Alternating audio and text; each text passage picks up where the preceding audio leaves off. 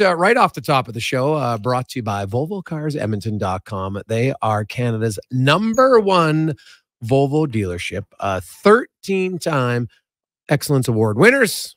Not only great vehicles, but even better service at VolvoCarsEdmonton.com. And in studio, joining us now, a gentleman who was the 183rd pick in the NHL draft less than 8 years ago. And now he is the Connor McDavid of games played in the NHL. And maybe he didn't know that going into today, but he's got 97, 3 away from the first milestone, which is 100 games. And then who knows, maybe it'll be 1,000 soon. Vincent Desharnais joins us in studio. Vinny, how you doing? I'm doing great. How are you? Hey, I'm excellent. Good to have you in studio. And we're going to get to why, a very special reason why you're in studio. We'll get to that a little bit. Usually on Wednesdays, we have a segment called Who Is It Wednesday? So we're kind of going to hijack that a little bit today. You've had a pretty unique career path, I think, to the NHL, unlike a lot of different players. And I kind of want to, we'll get in, I want to go back to that, but I want to find out how a kid who was, from Laval ended up playing in Chilliwack in junior A for a year. How did you go across the country? How'd that happen? First of all, I was not drafted in the queue. So that was a big thing. I wanted to obviously to get drafted. When you grow up in Quebec, getting drafted in the queue, going to play there, it's kind of a dream. And my first year, 15 years old, I didn't get drafted. And out of my team that I was playing for, 5 guys were at the draft, and I was the only one who was not drafted. Oof. So I was crying. It was the end of the world. My career is over. This and that. And the team I was playing for was a kind of a prep school. So we would travel to the U.S. It was called ULC Prep School. Okay. And one of the guys there came to see me. Was, hey. He goes, we'll find you a plan B. You'll go to the U.S. You'll go prep school. You will play college. So I went to go play prep school at Northwood Prep. And from there, I fell in love with the college aspect of it. I was like, I want to go play college. It's the route for me. And from prep school, I got some interest from the BCHL. And I had a few teams. And my agent knew the coach there. It was Jason Desharnais. Okay. And they kind of talked, and he was like, "Hey, bring him in. We'll work on his boots. We'll work on his puck skills." And next thing you know, I played there for a year. I was supposed to play there for 2, and only played there for a year. Providence offered me to come in right away, and I accepted it. And I think in April late April, and I went my first day of summer school. I think July 1st, I showed up there. So it was in Providence, for summer school. So I thought I was going to go play second year in the BCHL till April 20th or so, and July 1st I was first day of summer school at Providence College. Oh man, that's great! And so when you were in Chilliwack, that was your you were 18. Yeah, already. So a little bit. Now, were you always were you 6'5", 6'6" when you were 18? Yeah, I was. I think by then I was 6'5". I was probably 6'5". Probably 190, 200. Okay. Yeah, I was pretty. I mean, skinny now. I was really skinny back then. I was like at 15. I remember 15. The first I showed up at camp, and it was like, look at me. It was like, this guy's so tall. I was like 6'1", 145. I mean, I was a string bean. It was it was crazy. And that's why I think that college was the right path for me, because it gave me 4 years to work out, work on my body, my maturity, and it's hard to be a big man and to skate every day and to be fluent skating. And my skating has gone so much better, and even now sometimes I'll do some movements and it doesn't look very fluid. So you can only imagine 5-10 years ago how bad it was. Vincent Desharnais joins us. So you go from the Chilliwack Chiefs, now you're in Providence College, and that's probably a little bit of a culture shock too for you. But you go there, you're in summer school, you're into Providence. The kind of tell me from year 1 in Providence, because you weren't in the lineup every game, or did you get injured your first year? No, I was scratch. You're a scratch, okay, Yeah. and that's kind of normal. But then you get up now. Your last few years, you're playing a ton. Take me through your progression, because I think it was you finished your first year of Providence. And that's when you got drafted, correct? Yeah. That's why I played 18 games out of 42, I believe, or 41. Yeah. So I think the first half of the season, I probably played 6 games. Yeah. And I would play one game and I would be scratched 5 games. I would play one game, I'd be scratched for another two or 3 weekends. And in college, we don't play that much. So like you just practice 2 hours a day, and especially when you're not playing, you practice even more and you stay on the ice even more. So I would be on the ice like 2.5 hours a day, just practicing and trying to get better. And I remember the assistant coach, the D coach there was Scott Borick. And I'm so thankful for him because he spent so much time with me and he gave me so much confidence of believing in myself. And it's hard. You're a kid. You just show up. There was in our class, there was 7 of us, and the other 6 guys were from the USHL. They all knew each other. I'm a Frenchie. I show up there. I'm a tall, lanky guy. Everyone's like, who's that guy? Like, his English is awful. Like his accent is not great. And for me, I just kind of all that anxiety, all that stuff, I just stayed on the ice, and for me it was my safe place. And that's kind of, I've always had a good work ethic, but I think that's where I kind of developed it even more. Than I realized that if I want something, if I want to prove to people that I can play, if I want to prove my coaches, my teammates, I just got to work for it. And the more I work for it, the more it's going to come. And I finished the season. I was playing every game. I was scratched for 2 months. I didn't play for 2 months. And then after that, the first game back, I played the rest of the season. Rest of the year. I played NCAA tournament. I scored my first goal at the TD Garden in the hockey semifinals. Come on. My brother was there in the stands, like aligned with me, where it was crazy. So it was a really cool learning experience. It was hard at first because I'm like, hey, I left everything behind to come to college. My parents are paying a lot of money that they don't necessarily have, that they're just putting on the car, they're just putting on the house because they want to they just want to give that dream to me. And I doubted myself quite a bit. And I remember calling my agent, and I remember that moment like we were playing NCL, and we're during I think it was between the second and third, and I'm in the stands. I called him. I was like, do you think I should like transfer? Do you think I should, like, I'm not playing here, I want to play. He's like, Vin, just keep working. You're gonna get there. You're the type of kid that you will get there. And next thing you know, I assistant captain afterwards, and it was just so many great things that happened to me, and it was the best 4 years of my life for sure. Vincent Desharnais joins us, and I think the great lesson there is it's so easy. Like, the easy thing to do would be to quit. Yeah. Because anybody can quit. Yeah. Right. But you're like, no. And you need some people to say, no, you don't quit. What about, you mentioned your parents, and not everybody gets a full ride scholarship just because you go NCAA. I think that's a real misnomer sometimes. Everybody just thinks, oh, he's NCAA, he's getting a full boat. So, well, did you ever have advice like from you? Did your mom and dad ever give you one of those? No, there's no quitting here. Like, how was the support system from your parents? So my mom was always, she's always like, whatever you decide to do, I'll be there for you. I'll support you.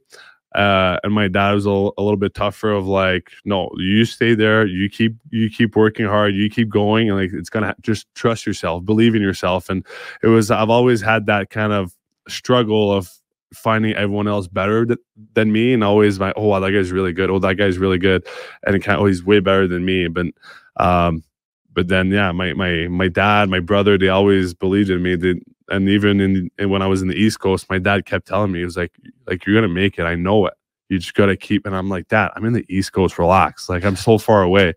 And when you have that kind of belief, every day that you talk to him and that he mentions it, and he was not saying you're the best player in the world. Like, you're the next Connor McDavid. He was not over pumping me up, but he just believed in me.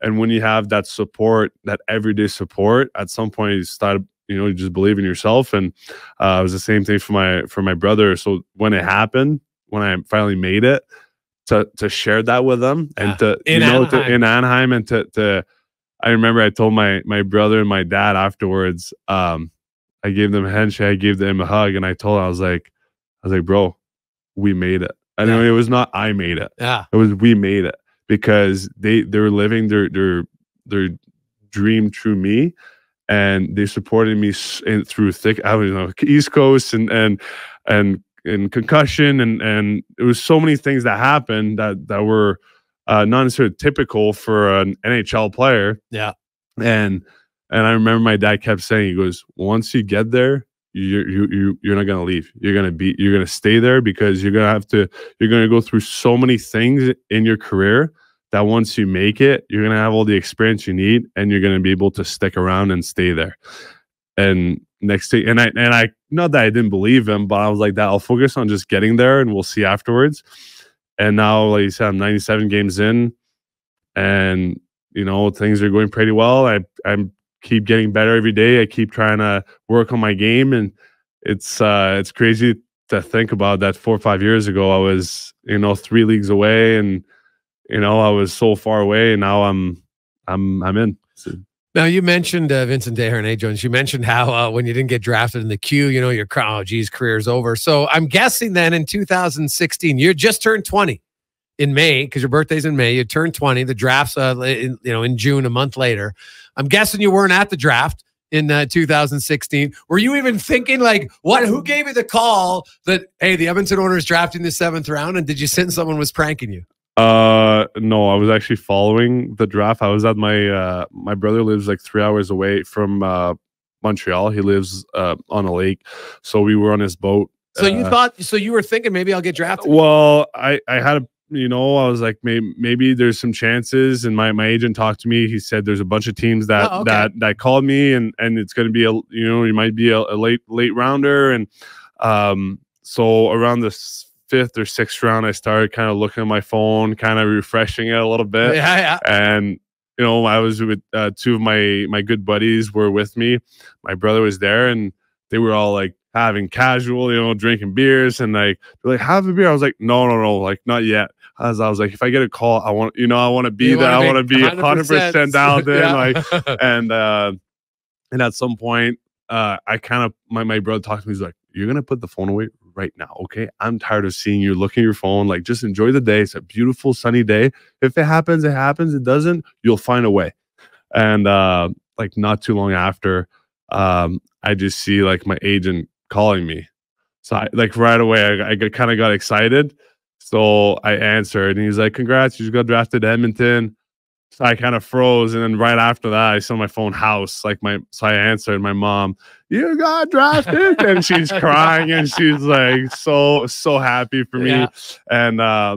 And still there, my brother, my buddies, they don't know it. They're still, having fun. And I just put my head down, and I start crying. My brother's like, I told you, it doesn't matter. It doesn't matter if you don't get drafted, because he thought that the draft was over, and I was like, I got drafted, Edmonton, and then the rest of the day was just a party, such a crazy, fun day that to enjoy with my with my buddies, my brother.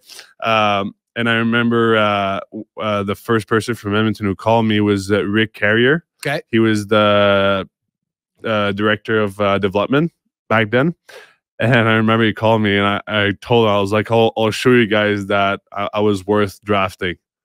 And 7th rounder, like, yeah, for sure, like, oh, everyone says that, blah blah blah. And I kept remembering that sentence I told him, and that kind of drove me forward of like, I'm a man of my word. I'll show him. I'll show him that was right. And to, like, when I played my first game, the dinner before, I told that to my parents. I was like, hey, remember when I talked to Rick and I told him, I was like, well, I'm really happy that I stuck with him, and here, and I made it. And you talked about all the adversity, because it was not getting drafted to the queue, and then going to Providence, healthy scratch for 2 straight months, and then you just kept building and building. Then you come to pro camps, and you got injured 2 years in a row. Like the second year, especially like last year, you were coming to camp, and I think a lot of people were like, hey, like, this guy's taking big strides. The coach I had in the American League is now the head coach. He knows me. Dave Manson knows me.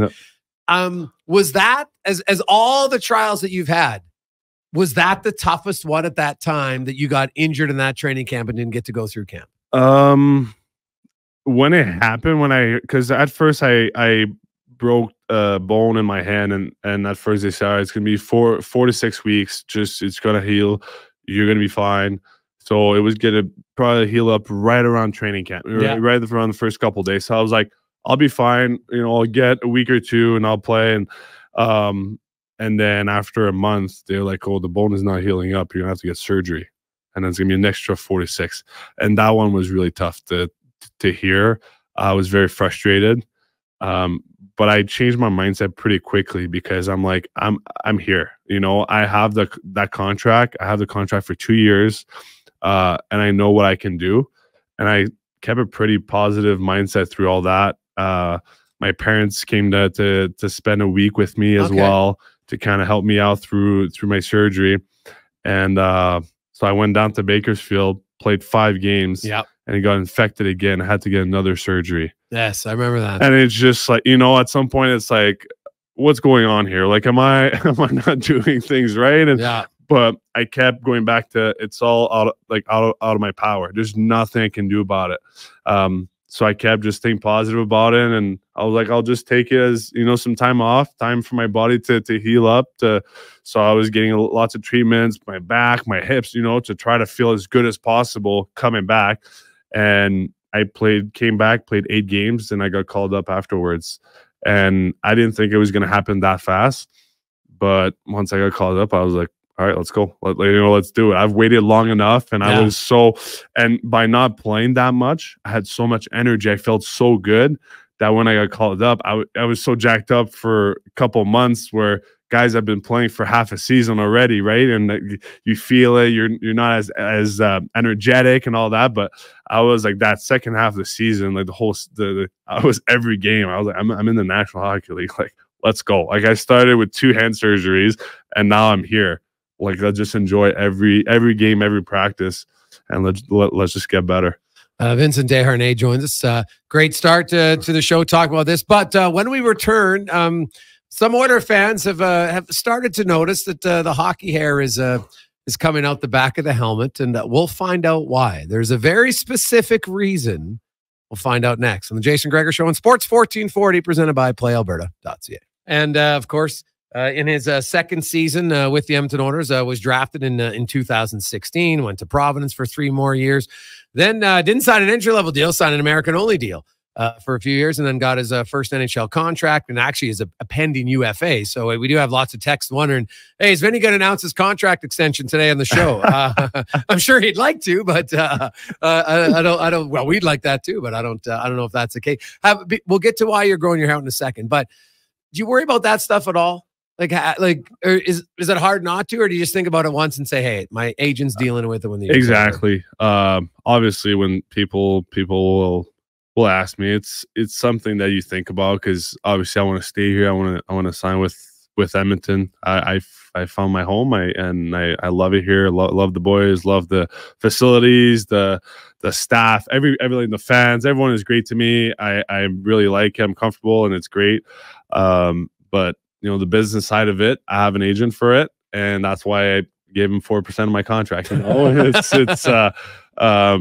love him. I trust him. Has been with me for I've been with him for 10 years. And that's what I told him. I was like, hey, I want to focus on hockey. If you have to, to talk to me, to call me about it, call me on days off. I don't want it to be a distraction.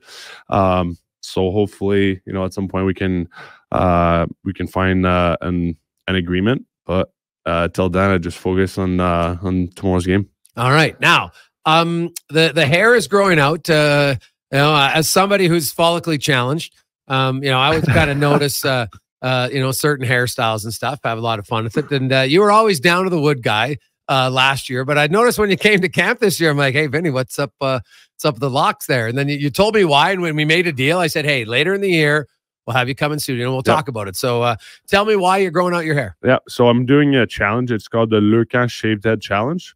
So it's a charity back in Quebec. And that's a challenge that they basically encourage people to do, to raise money, and then you shave your head because obviously you're trying to support people that diagnosed with cancer, and that charity will help children that get diagnosed with cancer, and they'll help their families as well. And you've done this a few times, have you not? Yeah, so it's gonna be the third time I'm doing it. So combined, the first 2 times I did it, I raised just a little bit over 10 grand. Okay. Yeah.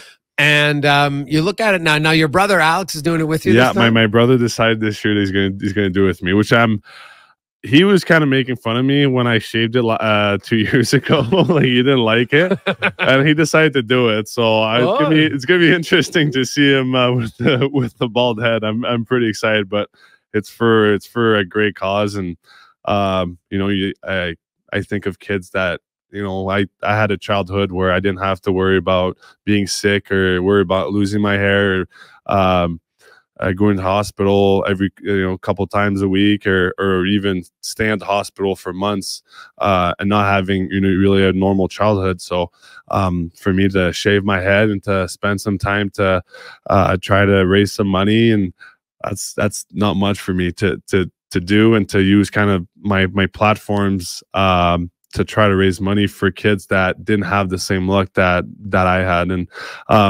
thinking about those families too, those parents that just seeing your kids going through so much pain, and the charity the foundation will help kids from 0 to 17 years old.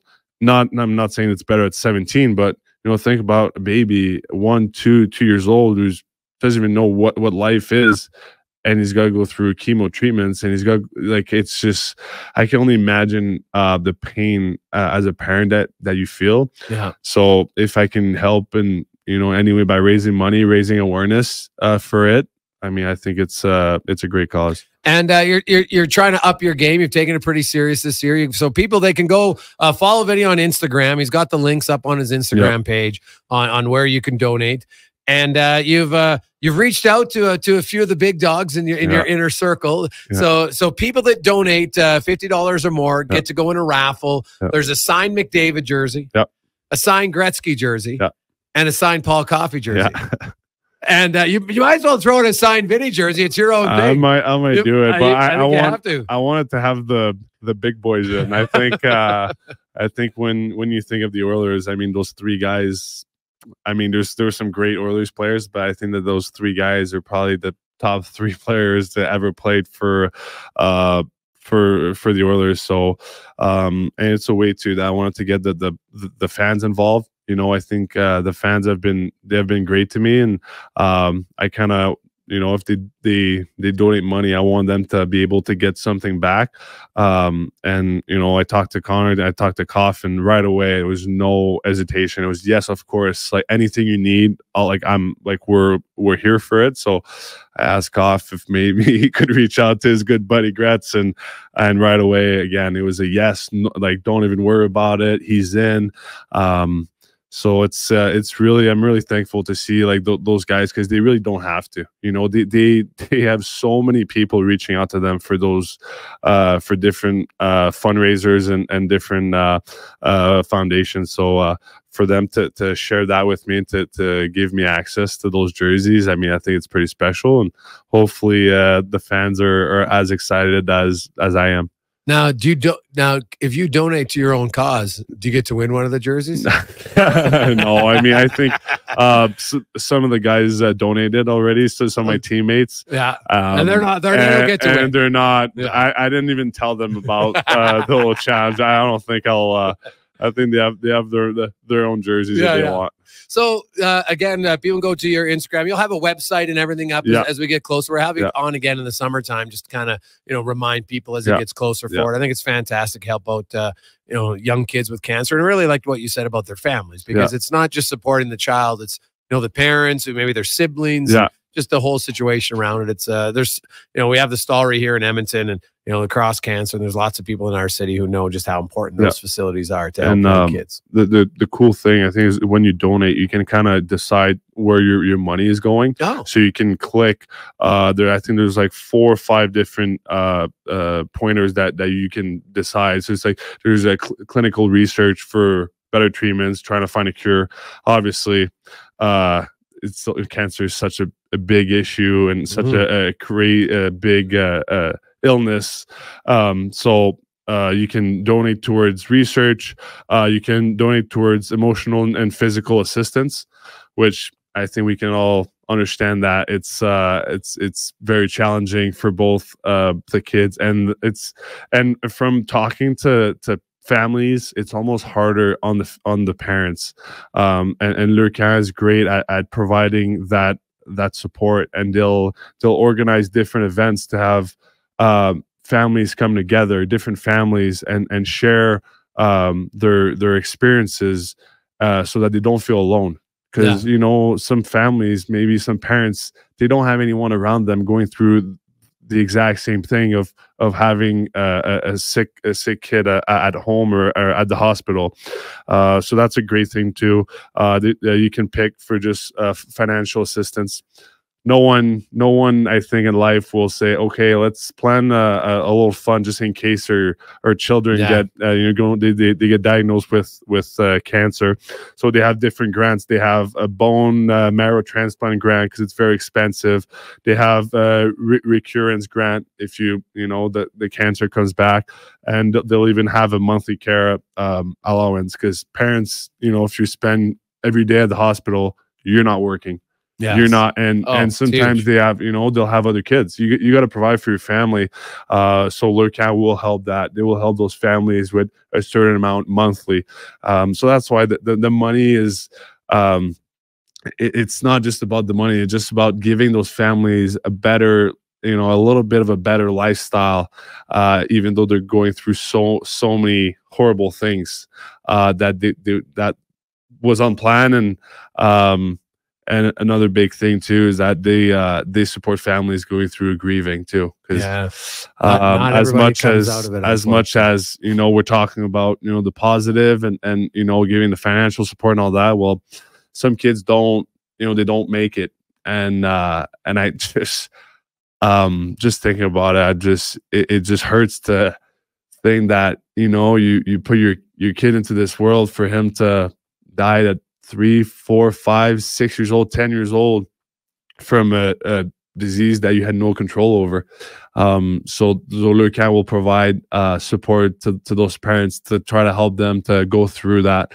And it's I'm really grateful for that foundation in Quebec. They've been around for 45 years, and they've been around because people have been so generous. And I think it's a cause that everyone can get behind. And that's why I hope that, you know, and even though it's in Quebec, and I hope that Edmonton can get behind me, and they can, you know, help me reach my goal and even go over it. Because it's not, you know, it's not going to me. It's not going to the Oilers. It's going to all those families, all those kids that they need people to help them get somewhat of a better life. Vincent Desharnais joins us, and of course, go to his Instagram, which is Desharnais_2. He hasn't updated it since he went to the NHL. That was his Providence number. All right, so hey, that's good though, keeping it real. Now, listening to you talk, Vinny, I can tell, like, obviously it's something very passionate, it's very meaningful to you. It means a lot to Lurcan, the charity. But also, now that, like, you're an NHL player, do you feel the importance to make sure that you can use your profile, you know, to benefit causes like this more? Is that something where you feel like, you know what, maybe I need to do even more in the community? Yeah. I think that's, you know, I have most people know I have a journal that I write in every day, and I have affirmations that I'll write in it every day. And one of it is I want to give back to the community, but not just money, it's time. Because it's easy to give money. It's easy to just, oh, here's a grant, you know, here's $1,000, just leave me alone. Right. But when you take your time, you take some of your time, and, you know, we're pretty busy, you know, we're traveling a lot, but taking the time to do it, I think it's way more valuable than just saying, hey, take money and just leave me alone. So I every day I try to you know, to find ways to kind of get involved. Sometimes, you know, it's a little bit harder, but I think this cause is great, and that's why I try to use that's why I came to you, and that's why I'm here right now, because I'm trying to use the platforms and, you know, radio and to actually reach out more people. And I have a few other things that I'm working with the team back in. I think there's going to be a game at some point before the end of the season that Skins and I are gonna get a few families from the foundation, kids with cancer. Yeah, we're gonna have them over at one of our games. We're gonna get a box for them, and we're gonna go meet them afterwards.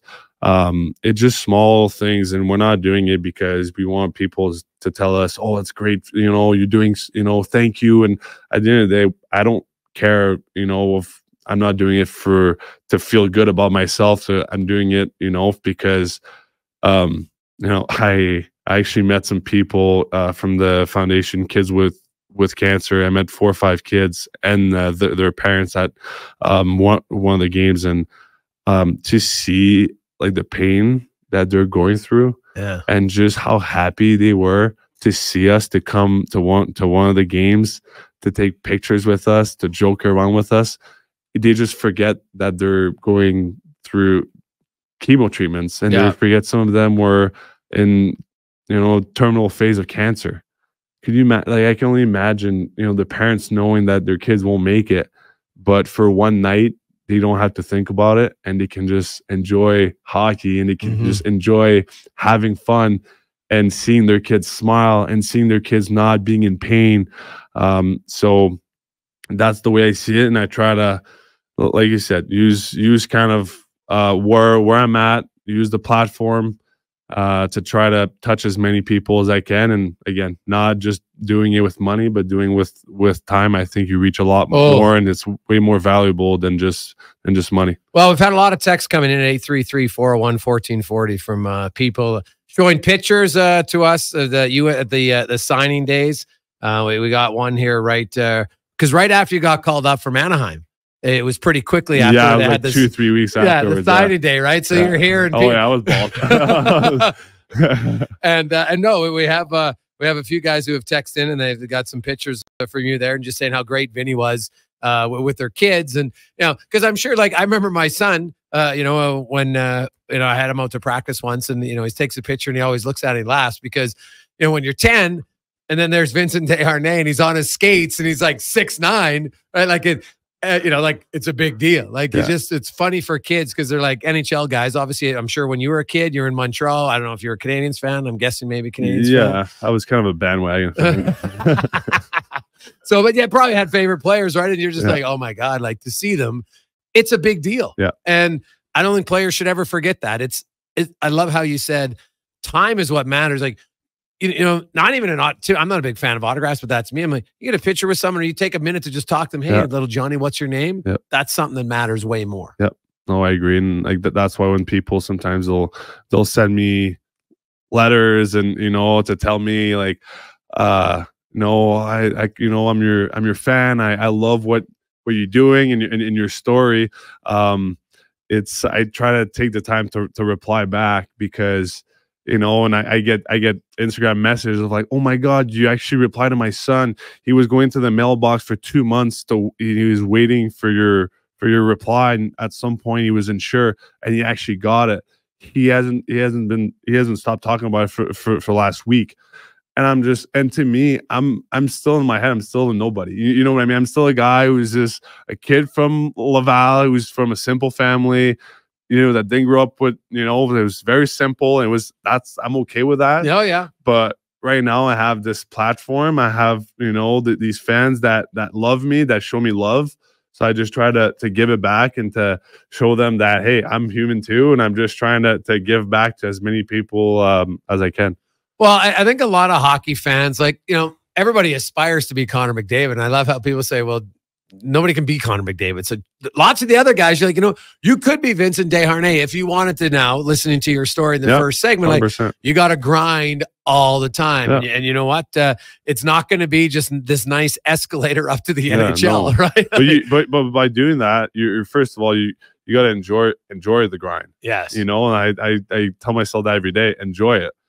Because when things are, you know, things happen, great things happen, you enjoy it so much more than just, oh yeah, you know, I'm a first rounder, and like, great, you know, Connor, great. He's such a great player, such a great person. I love Connor, but he knew he was gonna, he knew right from juniors he was gonna play in the NHL, and I'm sure he enjoyed it. But I think that maybe for me it was a little bit more meaningful because I've been through so much and I grinded a lot to get here, to make it here. And it's hard. Like some days were hard. Some days you're doubting yourself, but that's why you got to surround yourself with a great support group, and you just got to believe in yourself. That's the easiest, the best thing I can say, and have fun with it. Have fun, because life goes by so quickly. You just gotta have fun. How much fun do you have? And because it's funny because my kids now, they're old enough that they watch the team I coach, and they watch the games a little bit closer and they see different things. And one of our young defensemen blocked a shot, not on purpose, but he blocked a shot. He came to the bench and hit him in the side of the skate. I was almost in tears because they're not used to it. And I think my son overheard because we just talk about different positions. I'm like, man, blocking shots is hard, but that's what some guys have to do. That's what they like to do. And he goes, hey, did you like blocking that shot? Because some people have to do it. It's so funny how they say it. And they kind of laugh about it later. And he's like, well, Dad, but they don't like blocking shots. I'm like, well, I think that like some guys, like that's their job. Yeah. Like, do you get a thrill out of blocking a shot? Yeah, I do. I mean, I think that maybe when I started doing it more like in college, and at first it's like a little scary and like you think about injuries, but now I'm just, that's when I don't block myself, so I do enjoy blocking shots. And a game like Seattle where the coach put me on the ice with 50 seconds left on a 6-on-4, and it's just a rush of adrenaline of every shot I blocked, and it's just like the game is over afterwards, and I was so proud of myself. I'm like, I put my body on the line, and I loved it. I was like, I hope it happens again, because that's me. Connor will score 3. He's going to be pumped. That's great. We need that. But I think that we also need guys that are ready to sacrifice. Yeah. And, I'm ready to do every game. And sometimes it doesn't work out. Sometimes I'll get scored on. I won't block it. And, I'll watch the replay about 10 times to make sure that, okay, could I have blocked that shot? Because that's my job. And I love doing my job. Man, I'm going to ask you to take one final break. We got about 8 minutes left after that for a quick saying, because you've really piqued my interest on one other topic I want to get to. And we'll recap again. Vincent Desharnais, go to his Instagram page, which is Desharnais_2. And that's where you can join his fundraiser. Can help him out. He's raising money for Lacan in Quebec for kids and their families with cancer. He's got a signed McDavid jersey, a signed Gretzky jersey, a signed Coffee jersey. We were bugging him. He's going to have to get a signed Desharnais jersey in there, I would think, too, because based on the text line, there's lots of people who want the Vinny jersey. So that's pretty good. We'll come back here in the Gregor Show, presented by PlayAlberta.ca. And once again, hey, when fans are already donating to your cause. That's awesome. Thank you. I really appreciate it. Yeah. So fans are awesome. Yeah. Once again, go to his Instagram page, Desharnais_2. You can make the donation to Lacan, which helps out kids with cancer and their families. And every donation of $50 or more, you get one. So if you make a $200 donation, you get 4 entries, right? Do the math. And there's a Connor McDavid signed jersey. There'll be a Gretzky signed jersey. There'll be a Paul Coffey signed jersey. And I think we've convinced there's going to be a Desharnais signed jersey. So we're just going to take credit for that, of peer pressure in studio to say, Vinny, put your jersey in there. You can personalize it maybe in the summertime. Well, maybe if you donate, maybe you'll be able to win it. Hey, maybe you'll be able to win it. I might have to. That's nice. That's good. 73. It was my nephew's number. There you go. So it's not a bad number. I don't mind it at all.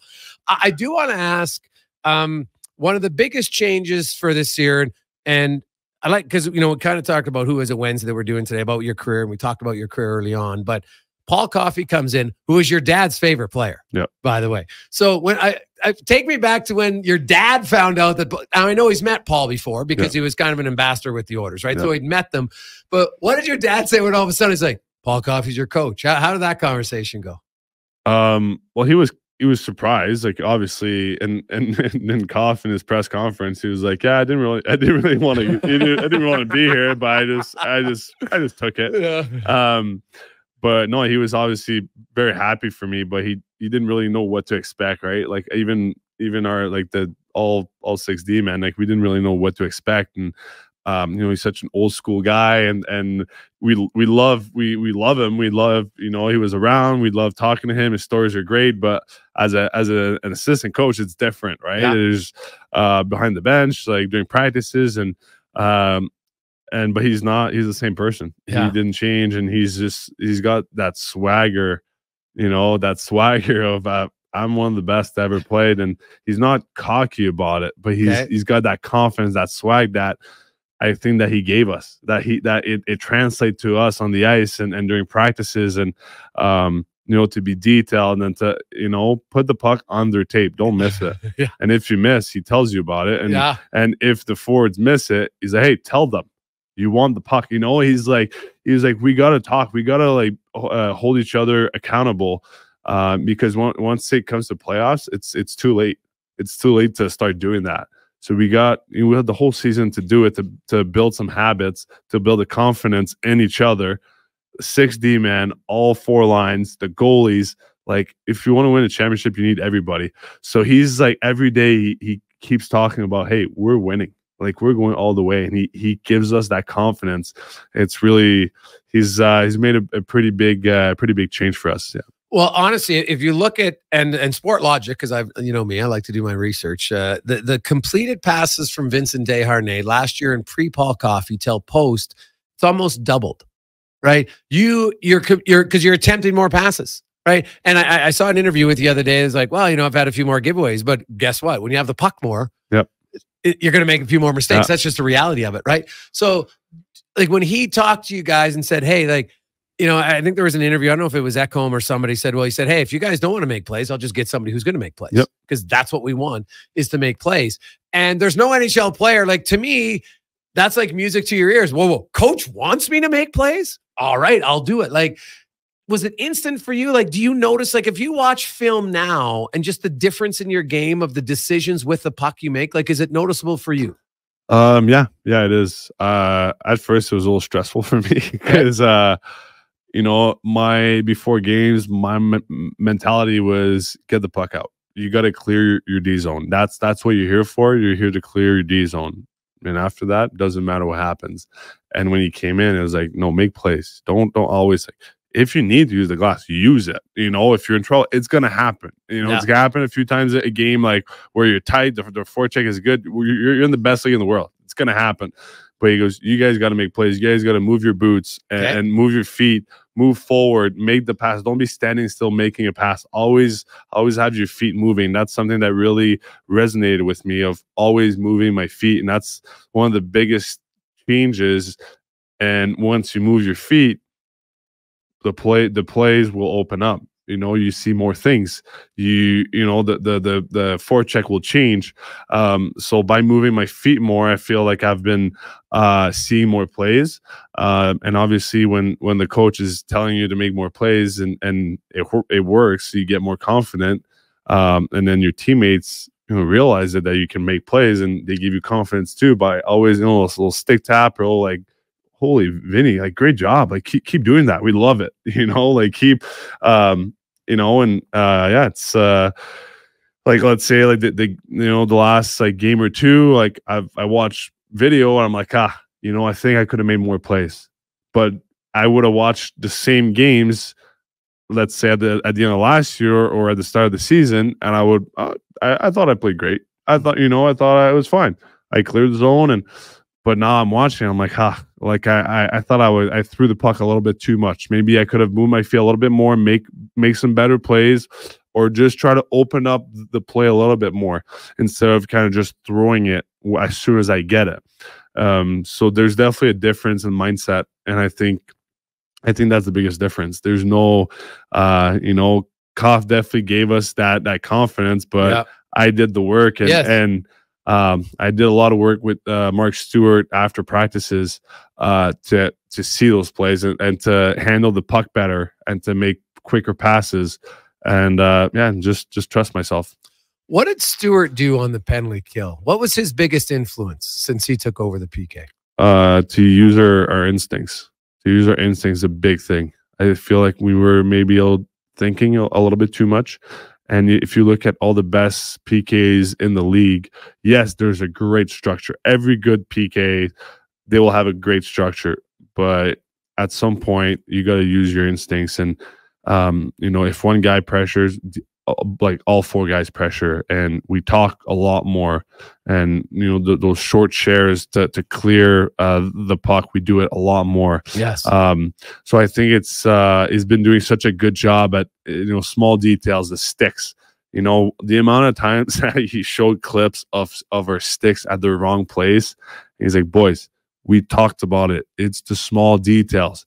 You know, there's small details, there's a good structure, and then after that, it's our instincts. You guys are on the kill for a reason. You guys are killers. You know, you guys are penalty killers.